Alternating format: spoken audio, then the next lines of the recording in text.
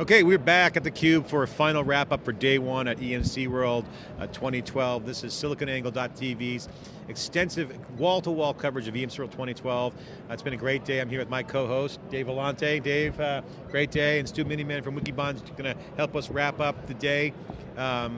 Stu's been out on the floor, scouring for stories, doing a lot of one-on-ones with a lot of customers and attendees. Have you been to Area 51 yet, or? That's secret. We're not allowed to talk about it yet, I'm told. But I think we're going to talking about it on the screens here. Yeah, no, but they are keeping that kind of under wraps. Even though, Dave, I hear you've gotten a little insight on it. I don't know. I mean, I don't know what's secret and what's not anymore. So, Dave, let's wrap up day one here. Okay, we've got a huge day tomorrow, starting off with the CEO of Violent Memory Systems. Don Basili's coming on. Looking forward to that. Chuck Hollis. And you'll be at HBase conference. I mean, that's going to be huge. I'm going to be in San Francisco for the HBase conference, hbasecon.com. But great day today. We were on stage warming up with Joe Tucci. It was exciting. That was terrific. I really enjoyed doing that, John. I think that, you know, hey, we brought the greatness of theCUBE to the main stage at EMC World. We collaborated with EMC TV. I was very happy about that. You know, there's a lot of great feedback from the EMC TV crew because they're just really up there professionals in their photography, their documentaries, and they see the independent analysis and that, you know, I think we're at a historic point where the collaboration between an independent media company like SiliconANGLE, Wikibon, and EMC, where authentically the content is being shared and that knowledge and that experience is really resonating. So I'm excited to work with EMC TV, and it was great to be up there and to see Pat Gelsinger and Joe Tucci deliver some great keynotes. Again, we've had a great day of guests here. The theme here is all about agility of IT and big data. Big data, not so much proof points yet. I think tomorrow will be a different conversation, but today was all about cloud IT for agile within the private hybrid cloud environment for IT enterprises and the service providers, getting that real cloud solution around hybrid. So, that was key. The other thing that I walked away with today, Dave, was the fact that the data protection is really a massive area that is going to categorically, I think, explode. And I think it's been kind of on a neutral set, a set level. The phone's going off, hold on.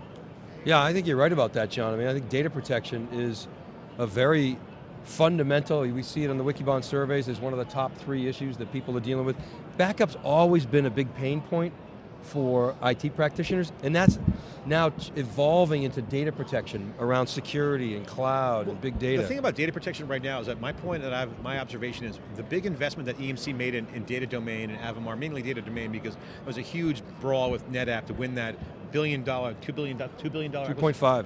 billion is going to pay off for them now, because as the market moves to this virtualized infrastructure, backup is very complex, but the demand is high because of, with cloud, which is basically, as we heard from Secret CTO, an outsourced model. So again, that was a big point. I want to make a follow-up point on that. Is I had said to BJ Jenkins that I thought it was a defensive move. After the acquisition, somebody at EMC told me, you know what? This was all about not just defensive, that's true, but it was about growth. I said, and that's kind of interesting. But now, we've seen that take shape, haven't we? That where data domain has kicked in, they've rationalized the whole Avamar versus data domain thing, and it's growing like crazy. It's one of the fastest growing parts of their business. I think to me, the go-to-market on this new product line is the fact that they have flexibility. EMC's reputation in data backup and data protection, backup and recovery, whatever you want to call it, data protection now is the classification of that sector, is that ultimately they are a market leader, 66% market share in a huge market, but the fact is that flexibility for customer choice is critical. And it's hard to say that, hard to be a data backup vendor, Dave, and say I'm going to offer them flexibility and choice. Now the other thing too, I think I took away today is flash, right? They just bought Extreme.io. The EMC was first with enterprise flash drives. They announced, Pat Gelsinger on theCUBE last year said, we fell a little bit behind, we're going to do something about that. They announced VF Cache, they announced Thunder, they go to market strong, then they buy Extreme.io.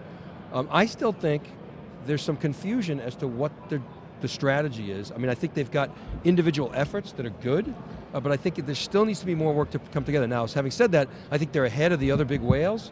I think there's still some innovation going on in the ecosystem and with startups. Well, we've heard from customers directly. We had Secret CTO on here, which is another great segment we'll talk about in a minute, but at Sapphire and other shows we've done theCUBE, we've heard from customers directly where they're putting Flash in front of as a SAN solution. So I think EMC will do quick deployments of Flash to kind of stopgap that either loss of sales and or customer re-architecture, but ultimately I think EMC doesn't know what to do yet because with VMware, where do you put the data layer? Now, Pat Gelsinger said today in his keynote that the data layer is going to be decoupled from the app, and the apps were tied to the infrastructure, so we're hearing that Pat Gelsinger is talking about gravity of data. So I think what's going to happen is you're going to see a data layer emerge, and VMware will be a big part of that conversation.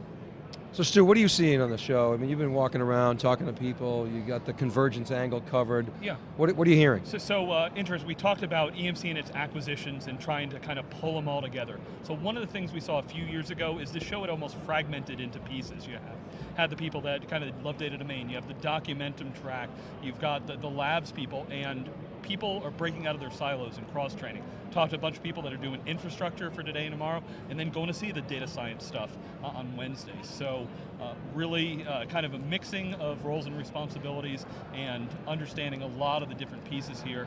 The thing we've talked about a lot, Dave, is really the transformation of the workforce, and you just can't be a storage guy worrying about your lunch. You need to kind of get out of that silo, work with your peers, and EMC were kind of raising themselves to a higher level of discussion with the C-suite and to make themselves more strategic. Stu, how about the relationship with Cisco? We had Mike Lako on today, yeah. Brocade, we saw the vSpecs announcement. I mean, EMC and Cisco obviously have a very close relationship, but is it cooling off a little bit? So interesting point. If you look, networking's growing here. Juniper and Arista are both here with good presence at EMC World, which is a first. So absolutely, it's always been Brocade and Cisco, and starting to see the other networking guys. So we know that these big players have to be able to support multiple environments. I think that the Cisco EMC relationship is still strong. VCE's here. Cisco was very, a key part on the vSpecs launch. Brocade was too, but Cisco has a strong presence there. So, first place you walk into the partner pavilion, Cisco's right there. VCE's right behind it. Giant vSpecs bus with, Cisco as one of the main logos. So I don't think it's cooling off, but EMC, if they want to stay strategic, needs to keep their options. What do you think about VMAX? We heard from Secret CTO that good props on VMAX. What are you hearing on that? What's your analysis there? Symmetrics, which is turned into the VMAX, has been, the flagship product of EMC for, the last, since 1990. So it is still a major part of the portfolio. General feedback we hear from the community is still solid on VMAX. Latest research that the Wikibon group has done still shows its market leadership in its space, and it's still doing well. The high-end storage isn't as sexy anymore, and it's not getting talked about, but EMC's still plugging away. It's interesting, John. I mean, the Symmetrics, VMAX, it's hardened microcode, been around for a long time, very, very stable. People run their businesses on it. However, that type of ingrained architecture, that hardened architecture, is always hard to change. Somehow, the VMAX people, the VMAX engineers have been able, the software guys have been able to keep pace with that, which is amazing to me because you juxtapose VMAX to, say, 3PAR. Right. Now, 3PAR is putting forth the notion in their messaging that, hey, we're the new tier one. Multi-tenancy, fully virtualized architecture, much more flexible. We can support applications across the portfolio, more cloud-like. That's the new tier one definition. EMC on the other hand is saying, no, tier one is the traditional high-end mainframe class reliability, availability, serviceability.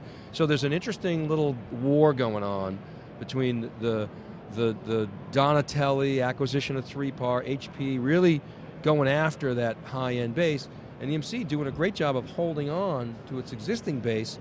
I'm interested to see how that thing shakes out. I don't know if you have an opinion on it. Yeah, so Dave, absolutely. When I look at it, it's very tough to kind of go head on in that space. So tier one vendor, EMC's been there with IBM and Hitachi for a long time. 3Part's got a great product, and they're trying to fight EMC in that space. But if you look at the biggest disruptor for large block environment, it's flash technologies and scale out file architectures. So EMC, of course, with the VF Cache and the Extreme IO acquisitions are trying to go in that space, and Isilon seems to be growing pretty well too. So those are, I think, the bigger risk for eroding the Symmetrics market, the VMAX market. John, I wonder if you could give us your perspective. Now you're leaving tonight, you're going to the HBase conference, which is the heart of big data. Now you got a big data science summit going on here. What do you think about all this? About what, EMC's position? Yeah, specifically their positioning in big data. Well, I mean, first of all, I just want to say to the audience out there that SiliconANGLE.com and SiliconANGLE.tv and Wikibon, we'll go wherever the stories are. So we're here at EMC World for 3 days, wall to wall. But if there's a story to be had, we will go to the story, and that's why I'm going to San Francisco tomorrow to go to the HBase conference, because that's where the action is right now in the data science developer community. And so I think, obviously, I'm pretty bullish on big data, as you know, but EMC's perspective on big data is a little bit different. It's really much more of a business discussion. They talk speeds and feeds with Greenplum a little bit here. They bought Pivotal Labs, so they're putting their toe in the water relative to, quote, what I call real technical chops when it comes to big data. And so I think they've done a great job with the messaging, and they know they're doing work there, so they're investing in that. So I give EMC a nice little golf clap there and say, hey, good job. Relative to the Data Science Summit, I think the positioning is clear, that they are definitely not going after the developers right now. They are clearly going after the business audience, Dave, where they want to educate them, kind of a thought leadership summit. It's kind of a TED videos, kind of provocative content. Yeah, they might talk speeds and feeds here and there, but for the most part, it's mostly high level, what is data science, kind of data science 101. So I think for EMC, my critique on EMC right now is they are really, really not there with real messaging and real deliverables to attract hardcore developers in big data, and that is the alpha developers.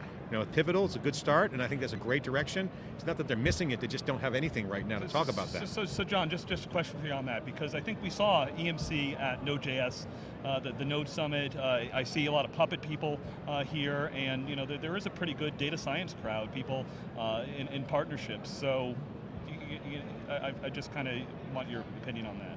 Oh yeah, I mean EMC is a huge install base. If you're a startup, why wouldn't you want to, water ski behind EMC's ecosystem? But EMC is a company relative to delivering real value around the technical side, on the developer, just not there, it's the reverse. So yeah, you're right, Puppet and those guys are coming here because there's real challenges in configuration management and automation relative to this, legacy platform. And it's kind of kludgy right now. I mean, Greenplum's evolving, but I'm not dissing EMC, I'm just saying this is what it is. The reality is that EMC is not viewed as a leader in the developer community around big data. On the business side, they've got all the right things in place from a solution standpoint. They got the executives focused on it, but you got a conference like HBase conference going on. That's a significant ecosystem. It's the open source. EMC was late to the party in that. We covered it last year at EMC. We asked Pat Gelsinger. We played nicely in the community. They are so. I think it's just a timing issue for EMC. I'm just saying for this show, compare and contrast. You got Data Science Summit. I mean, it's a marketing vehicle. I don't think there's any real there from a developer perspective. So, we heard the same critique about Strata. Much more suits, and Hadoop World this year with Hortonworks is going to be much more developer focused. So the market's growing, there's constituents all around, and that's just what it is. Okay, thanks. Hey, so EMC made an acquisition today of Simplicity. Okay, I don't know if you know much about the company, but they are a file management system for the cloud, and it allows you to sort of sync and share automatically. It's like an iCloud, sort of product. I don't know what they paid, but the news just broke about an hour ago, so trying to get some more information on that. Is it an official release by EMC? EMC acquires Simplicity, yep. Privately held next generation cloud-based sync and share file management provider. So I guess box-like. Menlo Park, look, there's enterprise capabilities unlike consumer-focused competitors. So it's enterprise capabilities. EMC further enables the enterprise to balance productivity for the users, blah, blah, blah. So EMC up 3.25% today, announced has acquired privately held Simplicity, a leader in cloud-based file management solutions based in Menlo Park. Yeah, it looks like a security compliance product. That's nice. That fits right into data protection, as we talked about earlier today. So this is really a Dropbox type of competitor as well, but it's Dropbox for the enterprise. I mean, here's the thing, what's going on. I mean, I haven't read it yet, but it's just quickly browsing the release. There's a big trend, obviously, bring your phone to work kind of thing, bring your own phone concept, and that's really pushing the envelope on the edge. So when you talk about the edge, Stu, you got security issues. So obviously network policy, stuff that's been around the industry, has always been great on a firewall-based system. Here's your BlackBerry controlled phone, here's your apps that are running it. But now with cloud, the consumerization of IT, there are issues around compliance, security, and that's a big trend. What's your angle on that? So interesting thing I took away from the keynote today is I didn't hear a lot about VMware, which is surprising because we've been coming to the show for many years and VMware's been front and center for the last few years. The acquisition sounds a lot like Project Octopus that VMware's well, I'm interested in where it fits. So. They've got 35,000 users, so I mean, smaller than Dropbox. Is Moritz scheduled to show up here? Moritz is giving a keynote tomorrow morning, and we've got a bunch of VMware people that'll be on theCUBE Tuesday and Wednesday. I mean, I think you make a good point, Stu. I think it's a muted VMware message today. I didn't hear much. I mean, the big challenge I've seen with VMware is the shift from kind of the infrastructure to the cloud, because those really are two separate product lines from VMware, and the solution sets and the people that are deploying them are different. So. I think what I want to see VMware tell me, and I want to hear this from them, and I haven't figured it out yet, but I want to see where they put the data layer. So relative to their stack, where does the data layer fit? And is there one data layer, or are there maybe multiple data layers? So John MacArthur's texting me, giving me some good information here. He's the one who shared with me 35,000 users. They've got a native iPhone app, which essentially backs up Google Docs. So that's a sort of interesting angle. Right, I guess so. I thought Google backed up my Google Docs, but maybe not well enough, right? Google's a little flaky sometimes. Recover from tape.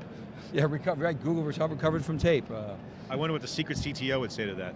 Oh no, wait, so not backup, sorry. So backup, maybe it's an alternative to Google Docs, I'm not really sure. Yeah, because you're synchronizing, sharing files, so it's collaboration and very Dropbox-like. So Stu, what are you hearing? You've been out scouring the landscape today, out here at EMC World, attending the keynotes. What are you hearing on the floor? First of all, it's a big crowd. I heard 13 to 15,000 people. It's noticeably larger than last year. We've seen a number of the shows this year cutting back a little bit. So good crowd. People are really excited to put hands on. Jeremy Burton has put a lot of bling. There's definitely a lot of flash to EMC, who traditionally was kind of the East Coast, more engineering-driven company. Now EMC has a lot more of a West Coast vibe. Yeah, we love that about Jeremy. Absolutely. So I want to come back to that. So it's actually, I'm reading this press release. So Rick Devenuti is the guy who's quoted in the press release. So this is an IIG move. Okay, so you've got SharePoint, right, which essentially is part of that whole workflow capability. So that's really where it's going to sit. So this is designed to really try to bring IIG, I guess, to the cloud, give them a little bit more sizzle, right? The old documented piece. That division's never really performed the way that EMC has wanted it to perform. So maybe they're seeing an opportunity to become more box-like for the enterprise. Dave, what's your take on today? I'm curious to get your angle on today. Well, I thought, again, John, we've seen the evolution of messaging at EMC. I mean, I have to say, Jeremy Burton, props go out. I mean, we had him on theCUBE, the very first EMC World. He was very new, and he said, I'm big on messaging. Well, boy, is he ever. And I think the messaging continues to be very strong.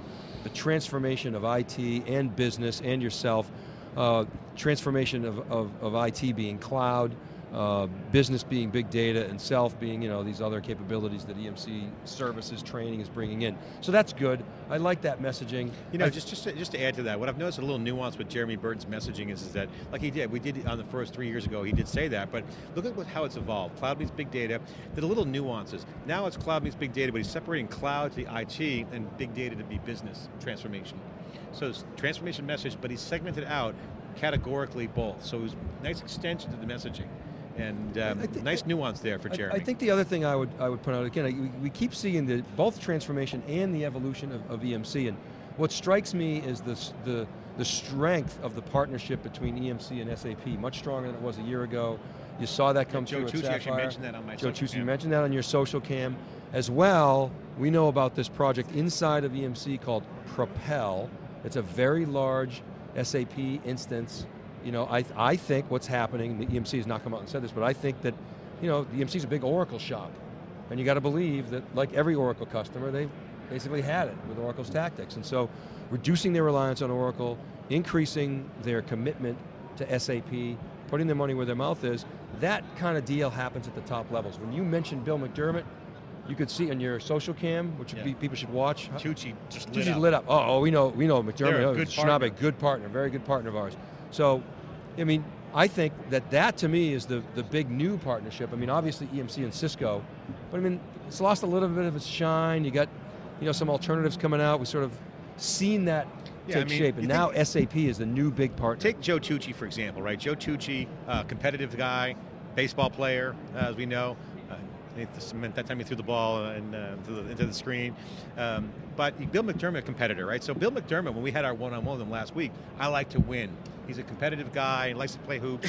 Joe Tucci, I could see them getting along, Dave, and I think that's an interesting observation.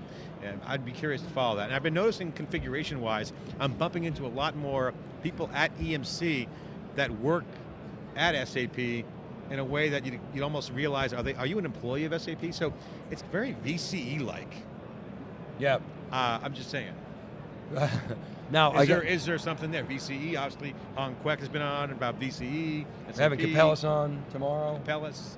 Hey, I just got another text from MacArthur, said True Ventures put in, and some private investors put in $2.35 million in October 2008. Never seen any mention of a B round. So that's a couple years ago.